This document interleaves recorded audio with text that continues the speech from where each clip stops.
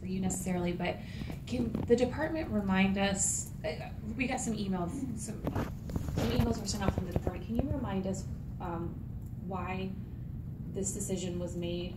Just a refresher. Madam Chair, Ms. Dodd, first of all, I want to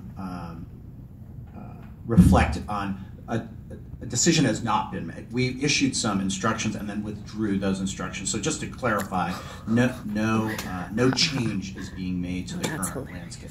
But there was an incident where some information did go forth from the department and was later withdrawn. So I just want to clarify that point.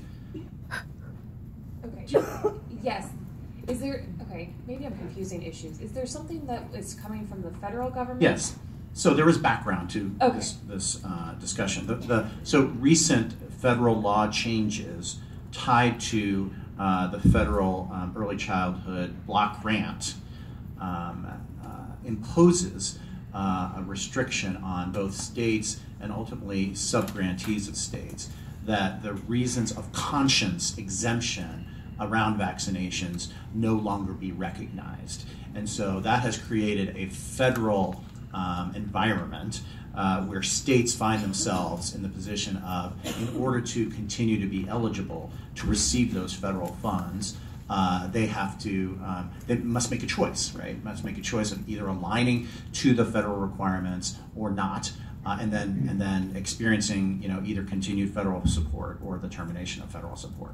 And so it was the department had come to believe that the Department of Job and Family Services, which actually stipulates some of these recommendations, had been making a determination that would affect the child care providers in the state that receive public funds from the Early Childhood Block Grant, and had made an initial statement to those providers about this issue. It was since that time it became clear to us that in fact that change had not taken place at the state level, and so we withdrew those instructions.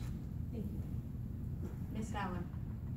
Thank you, Madam President. If I may ask a follow-up, and then I have a question for our guests, please. Yes. Is Superintendent DeMaria, is it the Department of Education's intent to ask for a language change regarding this so that we would comply, or is that a point of ongoing discussion? Has it been determined at this point? Madam Chair, Ms. Fowler, the authority actually rests with the Department of Job and Family Services. And so what our regulation of these kinds of providers is linked to their regulations. We have some of our own operating regulations, but right now that linkage and determination would rest with the Department of Job and Family Services. Thank you. And if I may, thank you, Madam President.